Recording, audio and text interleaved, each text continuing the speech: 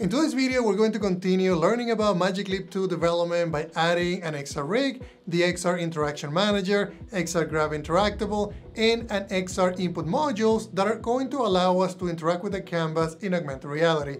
We're also going to be implementing global dimming, which is a functionality that is available in the Magic Leap 2, and we're going to be using the API and also seeing the results through the glasses. So let's jump into my computer and start working on it. All right, guys, so the first thing that we need to do is we need to create a brand new scene. So I'm going to go ahead and create scene, and we can call it XR Interactions. And I'm going to go ahead and double click it. We're also going to be removing this main camera. We don't need that because we're going to be grabbing a new XR rig. So if you go down, you're going to see that we have packages. Then we have Magic Leap. You also have prefabs that we can drag and drop. So I'm going to go ahead and drag and drop my prefab here into the view. I'm also going to be adding another component here, which is going to allow us to interact with different objects that we're going to be adding. They're going to be very simple cubes, but it's going to be helpful for some of the things that I'm going to be doing. And then now that we have that, we also need to grab another prefab that I already have in here, which is going to be the environment. And this is pretty simple. Just basically, it's a canvas and it displays some information about the scene that we are. So this one is going to be the XR interaction scene. So I'll just call it XR interactions. And then we just say demo showing basic 2D, 3D objects through the ML camera with XR interactions. This is so that we know, right? Like things that we are going to be working with. And then once you have that, the next thing that I want to do, I want to add a couple objects that we're going to be interacting with.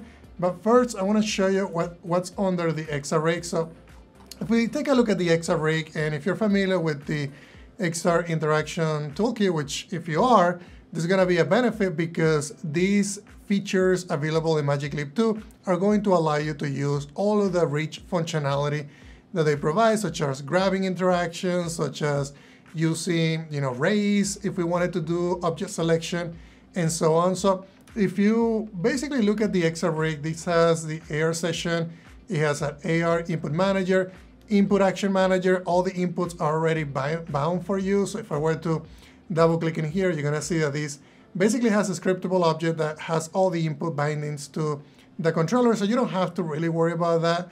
And I'll cover more of that in a future video. For now, let's just get the basic exact interactions going so that you can select objects, you can move objects around by using the controller. So if we expand the session origin and then look at the game controller, you're going to see that we have an XR controller in here.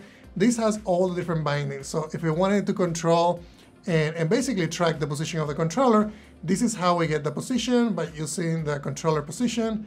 The same thing with rotation. And if we want to select with the controller, if we want to activate, it basically has all the bindings already for us. One thing that I want to do though is I don't want to just have an invisible controller. What I want to do is I want to go into the actual objects in here. So if I go into Magic Leap SDK and we look at runtime and then tools, there's going to be a mesh in here for the actual controller. So if you look at it, it's going to be the controller that we have. And yeah, that one is this one right here that I have, the physical one. So I think it just makes the experience cooler when we have something like that. So what I'm going to do though is I'm going to go into game controller, and then we're just going to drag and drop the controller object in here. That way, when this instantiate, we're going to get the actual controller. It doesn't have animations, but at least it shows the actual controller when these instantiate. The next thing that we also have is an XR ray interactor, and this is what allows us to basically have a ray from the controller up to a specific distance. This has a max distance that we can designate in here, and then a lot of different options in here that you can look at my XR interactions videos if you want to learn more about it. I'm going to be linking that right above it so you guys can look at it. But for now, let's go ahead and create a new game object in here, and this is going to be the ray origin. And the reason why I'm doing this is because I don't want the ray to be colliding with the controller. I want to have an offset, and this is going to allow me to do that. So if we go down and associate it with the ray origin transforming here, you can also do the same thing with the attach. If we were to grab an object, if you don't want that to attach to a controller, you can basically offset it by just creating an attach transform. Same thing with the actual ray. So what I'm going to do here is I'm going to set these to, I think I set it to something like 0.5 0.07 or something like that. If it doesn't work, we can change it. But that's kind of the idea of that. So the next thing that I want to do though is this is going to give us a rig. This is going to give us a controller. But I also want to be able to select something, right? There's really nothing here. So what I'm going to do is I'm going to create a brand new cube here. It's going to be a very, very simple, cool cube. And we're going to be also, we can just put it outside. Well, it's already outside. So what I'm going to do also is I'm going to put it right at Z1. And then we can also resize it, perhaps something like that. And I think I can do 0.3 and just put it right above it. That way we have it right above it. And then I have a very simple material here, which we can just assign to it. It's going to be white. And then maybe we can offset it here by maybe 65. And then we can maybe angle it, something like that. I like to do things that look different. So that's how that's going to look like. The other thing that I want to do to this is I want to be able to interact with it. So we're going to be grabbing, not grabbing, but adding an XR Grab Interactable. And when you do that, it's going to add a rigid body, and the rigid body is going to have gravity. I don't want these objects to fall. I want these objects to be basically kinematic, so they're going to be staying in the air. They're not going to move as long as I don't tell them to move by using the ray. So I'm going to also disable gravity here. It's just going to be kinematic, and then everything else in here looks okay. It's going to be different settings if you want to track the position, if you want to smooth some of the rotation and position, and then if you want to throw it. So again, this is all covered in the other video that I show you. And what I'm going to do though is I'm going to go ahead and drag and drop these here. That way we can reuse that component. And then what I'll do is I'll go ahead and clone it a couple of times. We can clone it there. And then maybe we'll just offset it a little bit here. And we can just add a couple here. I'll just do something like that. We can probably do maybe 2 more. I like things to look consistent and align properly with the UI. It looks like this works fine. We can just move them all and just try to make it look like it aligns with the canvas. And then that way we can, anything that, if it looks good, I want to work on it. If it doesn't, I don't want to work on it. That's kind of my thing. But anyway, so we have all of those objects that we can now interact with. And what I'm going to do though is I think I'm going to move them just forward a little bit. That way they're by the logo and not behind the logo. Maybe something like that. We can probably do 0.25. I think it's fine. I think that looks great. Okay, so we have all that. The other thing that I need to do, if we go back to the game controller and we look at the X-ray interactor, if I were to use the ray right now and basically do a ray cast against these objects, and I were to use a trigger button on the controller, which is going to be this one right here, what's going to happen is that the cube is going to attach to the controller. Well, it's going to attach to the ray origin, which is the one that we just added. But I want to keep those objects right at the, where I'm grabbing them. So one thing that you can do though is you can go into here, and there's an option that I can disable, which is called force grab. And force grab, what it does, it moves the object to your hand rather than interacting with it at a distance, which is what I want to do. So I'm going to go ahead and disable that as well. And then enable interactions with UI. You want to make sure that you have that enabled because we're going to be interacting with this UI.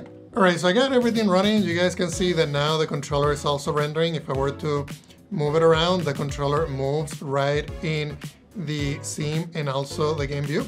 Let's go ahead and see if we can select any of these objects. You can see that the ray is also changing colors when I'm hovering, and I can also move the cubes and I can select them. So if I want to rotate the cube, I can also rotate it. I can grab that one, bring it close to me, basically put it further away from me, and then basically interact with all of these objects. I can also, interact with the controller and use the touchpad. I can also wink, and you can see how the eye gaze gets detected here on the inspector window. So this is working great. Let's go ahead and add a couple of more features. So the next thing that I want to do for the second part of the tutorial is add basically a slider that is going to allow us to modify the global dimmer. So what we need to do is I'm going to go into prefabs here, and I have basically a very simple slider here that we are going to be using. I also have a title, which I'm going to be using to modify the values so that you can see those two values. So I'm going to go ahead and drag and drop those two into the canvas here so we can see them right in there. And perhaps we can probably move them up a little bit so we can see them right above that Magic Leap logo. But we're gonna need to add a couple of components to the canvas to be able to interact with the canvas. So first I need to select the camera. So I'm gonna go ahead and select the camera here in the scene view. Make sure I have that associated. If you don't have it, I think it just uses the default, but I always like to add it just in case. And then I'm gonna add a track device graphic raycaster. This is gonna allow us to basically tell the canvas that we're going to be using a ray, and that ray is going to be able to interact with the UI components. And then I also need to add a UI component here, which is going to allow us to basically send events. So I'm gonna add the event system. And we're gonna grab and go ahead and remove these. And basically I'm gonna add XR UI input module, which is gonna allow us to capture input and send it to the UI. All right, so I got these running. Let's make sure that I can basically select the UI. So I'm gonna go ahead and hit my trigger. You can see that the actual slider is working. And I know that this is actually casting the ray because it changes colors as soon as I go over the canvas, the same way that it does when I go over some of these 3D objects. So we know that that's working, so that's great. So now what we need to do is implement the dimmer. So let's go ahead and do that. Okay, so what we need to do is we need to create what's called a dimmer manager, and that's what I'm gonna call it. You can call it anything you like, but I think it makes sense in my head to do that. So if you go under scripts here, and we're gonna do and create a new script. So we're gonna go up here to C# script, and we can just call it dimmer manager. It's gonna be called something different in the API. So I'm just gonna go ahead and double click it to open Visual Studio or your favorite IDE. Okay, so the first thing that I'm gonna do is I'm gonna go ahead and add a constant, and this one is gonna be for the text that we're gonna be displaying on the label. We're gonna just say global and then dimmer text. And we're just gonna say this is gonna be global dimmer. I'm also going to need a Text Mesh Pro, so we're just gonna say Text Mesh Pro UGUI, and this one we can say it's gonna be global dimmer text. And then I also need to make it serializable because we're gonna be associating this through the inspector. I'm going to add another one here, and this one is going to be for the slider. Let's just do control period, bring that in. It's gonna be global dimmer slider. Perfect. So now that we have those two, we're gonna have to basically associate what value they're going to have. So what I'm gonna do is I'm gonna go ahead and remove this and remove that, and then do everything on the start. So that text is going to be set to the global dimmer text constant that I set. So I'm just gonna say constant, and then basically just make sure that you do the interpolation here, and then we're just gonna say global dimmer text. And we can set this to be 0 to start with. We can just say that it's gonna be just that. And I wanna make sure that I have two decimal points. That way it just looks like we're making changes versus not having anything. So, and then I also need to make sure that we have the slider. I'm just gonna set it by default. I'm gonna set it to the value of 0. Okay, so now what we need to do is I'm gonna add a method here, which is gonna be setting the actual global dimmer. So I'm just gonna say global dimmer, and we're just gonna set it to 0 to begin with. We're also gonna be implementing that here. So it's gonna say void global dimmer. Obviously, it's gonna be the value that we're gonna set to the global dimmer. And this is gonna be something that is available in the ML2. It's gonna be called the ML global, and I believe that's called dimmer. Very similar to what we created. And then we can just say save value. It just feels like we're cheating because it's just so easy to implement. But it shows you in here, like if you want to find more information about it, this sets the value for the global dimmer, updates are reflected, and so on. And then basically it just allows us to set it in a very easy way. And then to start, it's just gonna be set to 0. And then I also want to track when we're making changes to these guys. So I'm just gonna say add and make sure that I do it on value change. It's gonna be a listener. And then here is gonna be the new value that we're going to be getting from the actual slider. And then what I'll do here is this is gonna be the value that we need to pass in. So I'm just gonna say it's gonna be global dimmer. We're gonna be setting it to the value. I also want to change the text here for the global dimmer text. So in this case, I'm just gonna say, you know what? I wanna make sure that I have these. So I'm just gonna set it to, I think I did 0.00. Associate our script to our dimmer manager. And we also need to associate these different UI components. So we're gonna grab the slider here, and we're also going to be grabbing the text. And as soon as we do that, we should be good to go. So let's go ahead and check this out. I'm gonna go ahead and hit play. And I'm also going to be shooting this through my phone so you guys can see how it looks. All right guys, so I got these deployed. I wanna show you the results. So if you look at the video right here, we can see through the glass how we can change the global dimmer.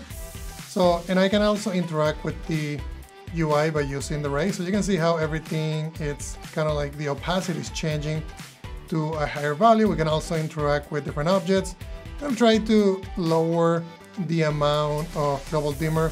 And this is huge, right? This is a really cool feature that Magic Leap provides because it basically takes you from augmented reality to virtual reality by using just one very powerful headset. You can also see the login information that I have here.